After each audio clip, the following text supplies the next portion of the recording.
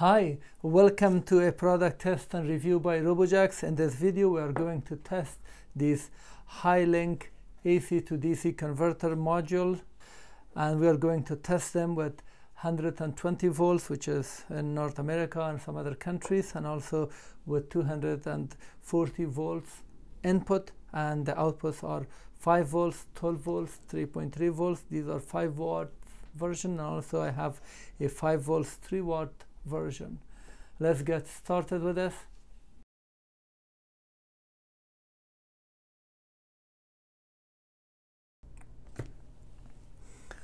The modules have input AC voltage rated from 100 to 240 volts, which means they can work anywhere in the world, either with 50 or 60 hertz AC. They've labeled them these 2 pins here at AC, and then we have 2 pins for the DC, and the DC has been labeled here the negative V out and positive V out. As simple as that. And as you can see here, we have the 5 watt and then the 3 watt. In terms of size, they are a little different. Width of the module is 38.2 millimeters by 22.9, so this is 23 millimeters, and the module itself is 18.2 millimeters. This is a 5 watt module, and then for the small one, for the 3 watt, 20.2 millimeters. The length is 33.4 millimeters, and 15 millimeters is the height. If you are interested in the weight of the largest size one, 24.7 grams, and the 3 watt or smaller one, 17.6 grams. Let's open and see what is inside.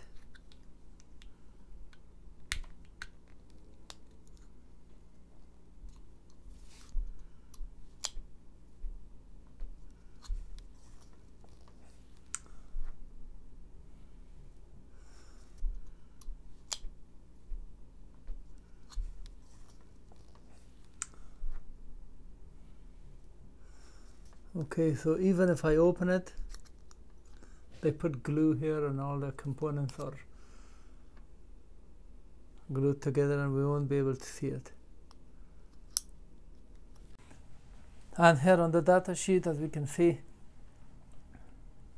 the operating temperature is minus 20 degrees to 60 plus 60 degrees Celsius, and maximum input current in terms of AC is less than 0.2 ampere. Enter slew rate is less than 50 milliseconds, and in terms of efficiency at 110 volts, output with full load is greater than 69%. At 220 volts is greater than 70%, and here the life expectancy of this one is greater than 100,000 hours. I'll provide you the link in case if you need to read further about this. The specification is also mentioned here. I've soldered the AC wires to this and put heat shrink, so accidentally I do not touch AC at these points. Now let's check the resistance between input and output of this module and see how much resistance we are getting. So I'm going to connect to one of the wires and come here, infinity, and then here open loop here. Let's go to the other AC pin. So they're completely isolated. Now I'm going to connect this 5 volts module to AC, and here is a tiny voltmeter that I'm going to connect. Negative, positive is on this side, and negative is in here. And this is the AC. I'm connecting it to 110 volts. Now the AC have been connected, and this is a 5 volts DC as per values shown here.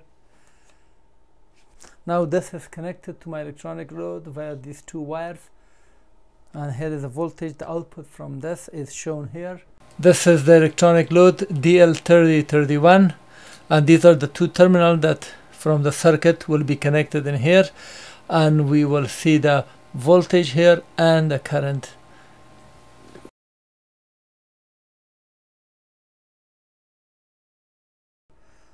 I'm gonna set the power to 5 watts and turn it on. So 1 ampere is being drawn from this, and the voltage is 35 volts, and here is the power. And in terms of resistance, based on this, as you can see, now we are drawing a 5 watt from this. I'm unable to determine the efficiency of this device in terms of AC. Now I'm testing this 5 volts 3 watt, which gives about 0.6 ampere DC, smaller version. Let's test it.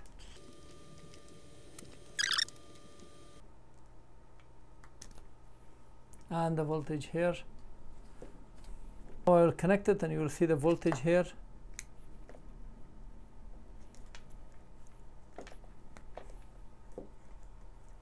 Let me show you the AC voltage.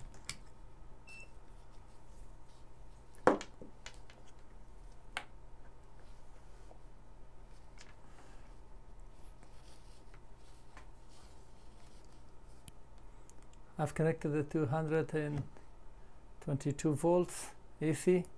So we are going for 0.6 ampere.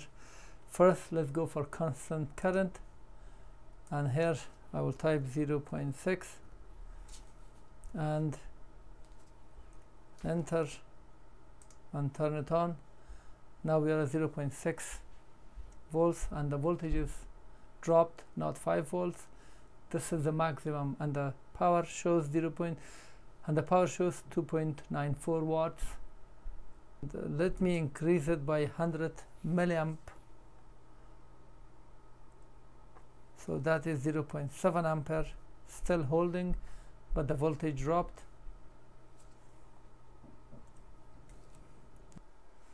And here, after 30 minutes of tests, still stable and going.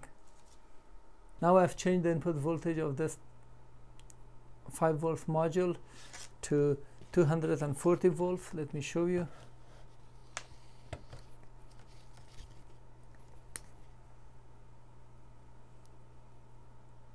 (245 volts AC connected in here. We have 5 volts as the output. Let's go for 3 watts. 5 volts, 0.6 amp. Okay,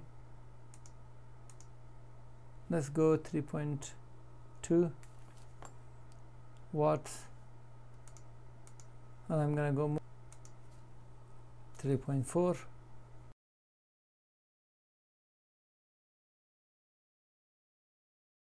and 5. Now exactly 1 ampere at 5 volts. So this is actually 3 watts, and we are getting 2 watts extra. I believe I don't need to go further, because you should not go at this rating. 5.7 completely shut off. Now this is the 12 volts module.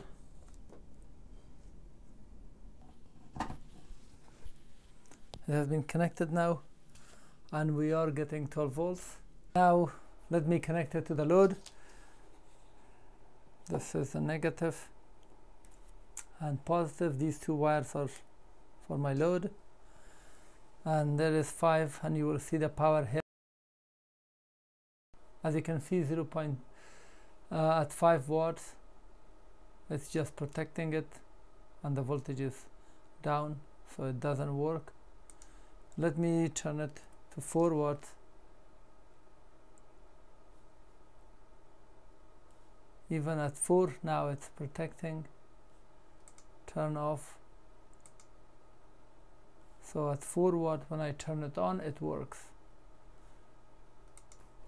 I'm changing it in here, and you will read it a little larger there. 4.1, 4.2, still working. 4.3 watts. Now 4.4 watts, 4.5 at 0.366. As soon as I turn it 4.6, it doesn't work. Let me reduce it.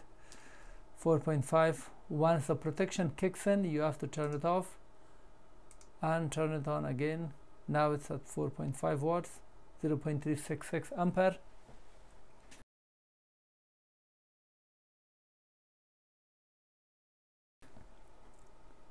So this device cannot handle 5 watts. It doesn't matter, at the moment it's 110, 120 volts.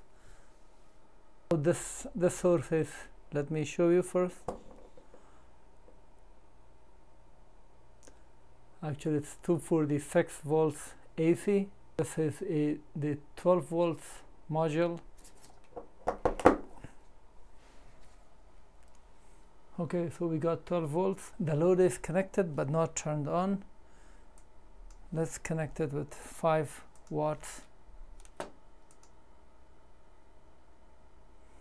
And now it's 5 watts running, and as you can see the current shows 0.4 ampere. 5 watts at 12.3 volts the output. 5.6 now.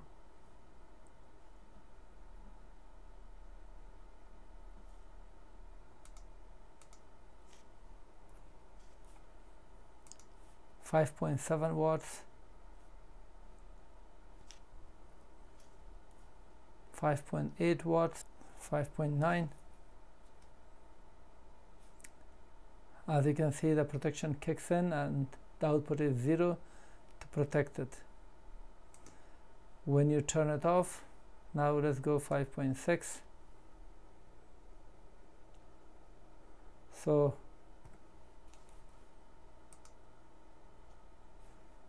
5.6 is working with 220 volts. Now it's 240, but 220 should be the same.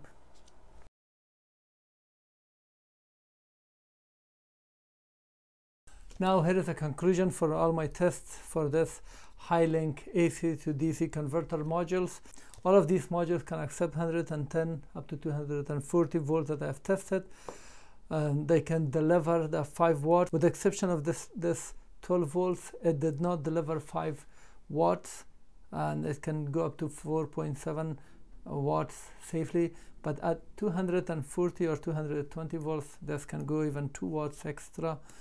So all of these modules can be used safely, with the exception of this 12 volts, and you can use them also for Arduino, for any other application with a size. They're very compact, and I definitely recommend them for applications that you have. And I have no affiliation with this. Thank you for watching. Please thumb up the video, please subscribe so you can get updates of my upcoming videos, and leave the notification on.